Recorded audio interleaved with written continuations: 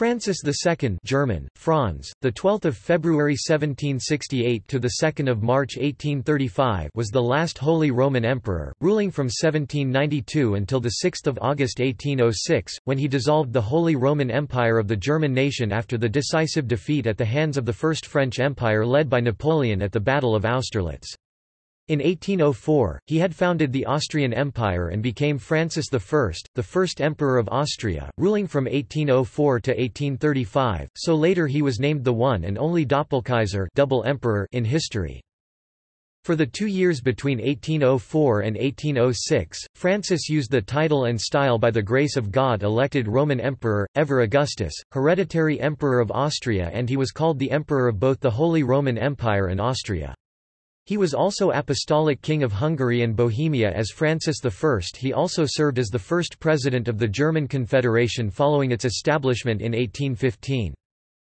Francis II continued his leading role as an opponent of Napoleonic France in the Napoleonic Wars, and suffered several more defeats after Austerlitz.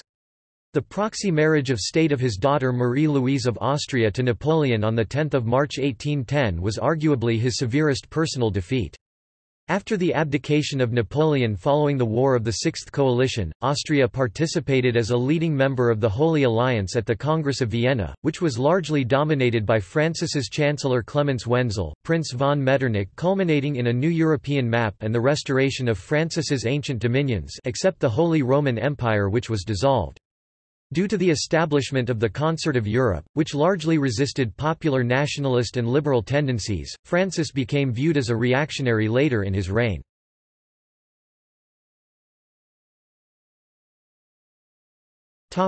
Early life. Francis was a son of Emperor Leopold II (1747–1792) and his wife Maria Luisa of Spain (1745–1792), daughter of Charles III of Spain.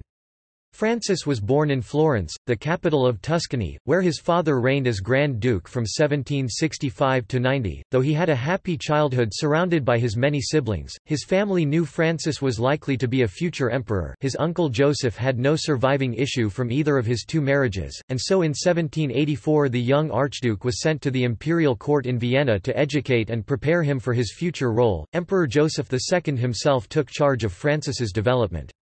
His disciplinarian regime was a stark contrast to the indulgent Florentine court of Leopold. The emperor wrote that Francis was "stunted in growth, backward in bodily dexterity and deportment," and "neither more nor less than a spoiled mother's child." Joseph concluded that the manner in which he was treated for upwards of 16 years could not but have confirmed him in the delusion that the preservation of his own person was the only thing of importance. Joseph's martinet method of improving the young Francis were fear and unpleasantness. The young archduke was isolated, the reasoning being that this would make him more self-sufficient, as it was felt by Joseph that Francis failed to lead himself, to do his own thinking. Nonetheless, Francis greatly admired his uncle, if rather feared him. To complete his training, Francis was sent to join an army regiment in Hungary, and he settled easily into the routine of military life. After the death of Joseph II in 1790, Francis's father became emperor. He had an early taste of power while acting as Leopold's deputy in Vienna while the incoming emperor traversed the empire attempting to win back those alienated by his brother's policies. The strain told on Leopold, and by the winter of 1791, he became ill.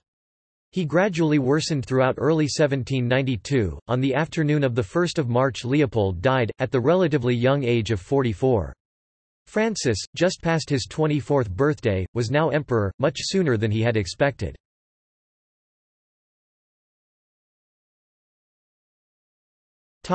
Emperor. As the leader of the large multi-ethnic Habsburg Empire, Francis felt threatened by Napoleon's social and political reforms, which were being exported throughout Europe with the expansion of the First French Empire.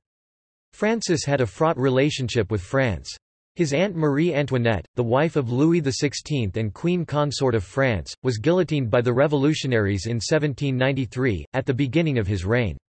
Francis, on the whole, was indifferent to her fate. She was not close to his father, Leopold, and although Francis had met her, he had been too young at the time to have any memory of his aunt. Georges Danton attempted to negotiate with the emperor for Marie Antoinette's release, but Francis was unwilling to make any concessions in return. Later, he led Austria into the French Revolutionary Wars. He briefly commanded the Allied forces during the Flanders Campaign of 1794 before handing over command to his brother Archduke Charles. He was later defeated by Napoleon. By the Treaty of Campo Formio, he ceded the left bank of the Rhine to France in exchange for Venice and Dalmatia. He again fought against France during the Second and Third Coalition, when after meeting a crushing defeat at Austerlitz, he had to agree to the Treaty of Pressburg, weakening the Austrian Empire and reorganizing Germany under a Napoleonic imprint that would be called the Confederation of the Rhine. At this point, he believed his position as Holy Roman Emperor to be untenable, so on 6 August 1806, he abdicated the throne, declaring the empire to be already dissolved in the same declaration. This was a political move to impair the legitimacy of the Confederation of the Rhine. He had anticipated losing the Holy Roman Crown, however. 2 years earlier, as a reaction to Napoleon making himself an emperor, he had raised Austria to the status of an empire. Hence, after 1806, he reigned as Francis I, Emperor of Austria. In 1809, Francis attacked France again, hoping to take advantage of the Peninsular War embroiling Napoleon in Spain.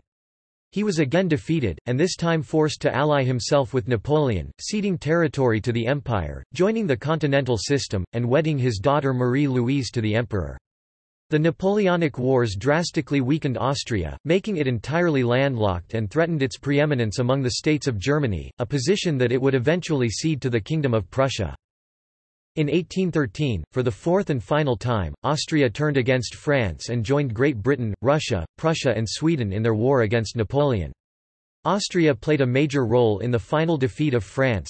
In recognition of this, Francis, represented by Clemens von Metternich, presided over the Congress of Vienna, helping to form the Concert of Europe and the Holy Alliance, ushering in an era of conservatism in Europe. The German Confederation, a loose association of Central European states, was created by the Congress of Vienna in 1815 to organize the surviving states of the Holy Roman Empire. The Congress was a personal triumph for Francis, who hosted the assorted dignitaries in comfort, though Francis undermined his allies Tsar Alexander and Frederick William III of Prussia by negotiating a secret treaty with the restored French king Louis XVIII.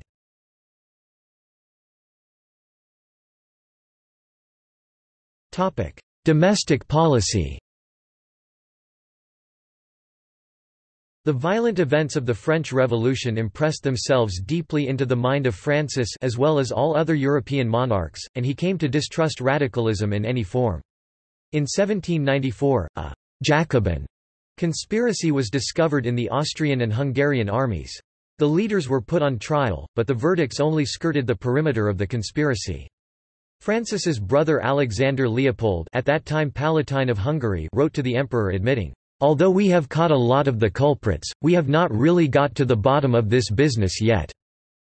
Nonetheless, 2 officers heavily implicated in the conspiracy were hanged and gibbeted, while numerous others were sentenced to imprisonment, many of whom died from the conditions. Francis was from his experiences suspicious and set up an extensive network of police spies and censors to monitor dissent. In this he was following his father's lead, as the Grand Duchy of Tuscany had the most effective secret police in Europe. Even his family did not escape attention. His brothers, the Archdukes Charles and Johann, had their meetings and activities spied upon. Censorship was also prevalent. The author Franz Grillparzer, a Habsburg patriot, had one play suppressed solely as a precautionary measure. When Grillparzer met the censor responsible, he asked him what was objectionable about the work. The censor replied, "Oh, nothing at all. But I thought to myself, one can never tell." In military affairs, Francis had allowed his brother, the Archduke Charles, extensive control over the army during the Napoleonic Wars. Yet, distrustful of allowing any individual too much power, he otherwise maintained the separation of command functions between the Hofkriegsrat and his field commanders. In the later years of his reign he limited military spending, requiring it not exceed 40 million florins per year. Because of inflation this resulted in inadequate funding, with the army's share of the budget shrinking from half in 1817 to only 23% in 1830. Francis presented himself as an open and approachable monarch. He regularly set aside 2 mornings each week to meet his imperial subjects, regardless of status, by appointment in his office, even speaking to them in their own language, but his will was sovereign. In 1804, he had no compunction about announcing that through his authority as Holy Roman Emperor, he declared he was now Emperor of Austria, at the time a geographical term that had little resonance. 2 years later, Francis personally wound up the moribund Holy Roman Empire of the German nation. Both actions were of dubious constitutional legality.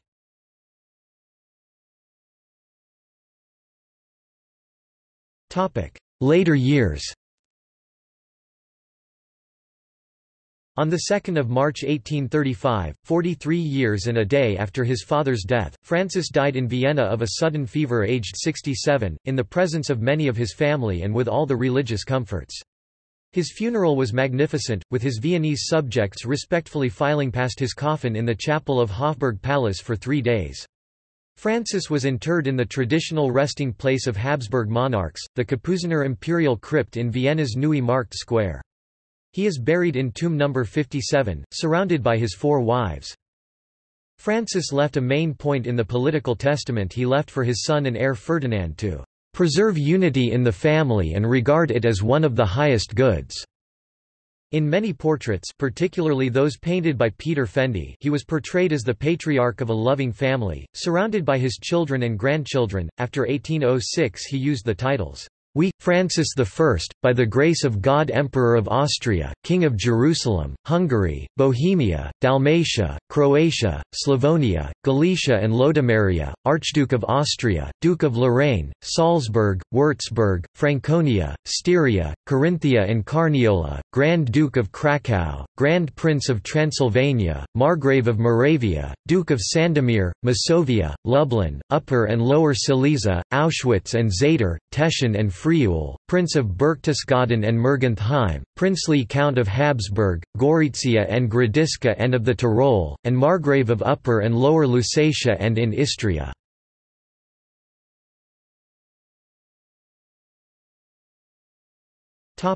Heraldry.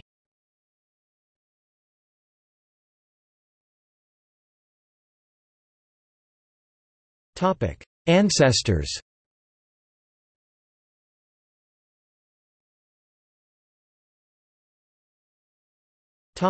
Marriages. Francis II married 4 times. On 6 January 1788, to Elizabeth of Württemberg, the 21st of April 1767 to the 18th of February 1790.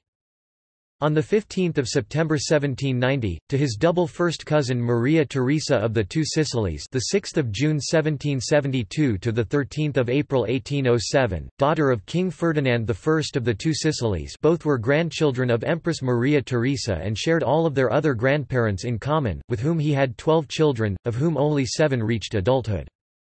On 6 January 1808, he married again to another first cousin, Maria Ludovica of Austria-Este, the 14th of December 1787 to the 7th of April 1816, with no issue.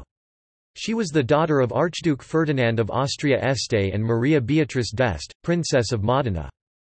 On 29 October 1816, to Caroline Charlotte Auguste of Bavaria, the 8th of February 1792 to the 9th of February 1873, with no issue.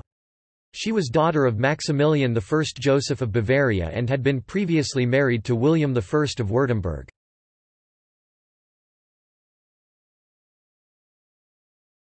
Topic: Children. From his first wife Elizabeth of Württemberg, 1 daughter, and his second wife Maria Theresa of the Two Sicilies, 8 daughters and 4 sons. Children of Francis II.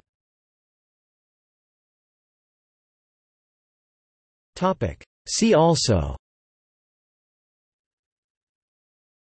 Family tree of the German monarchs.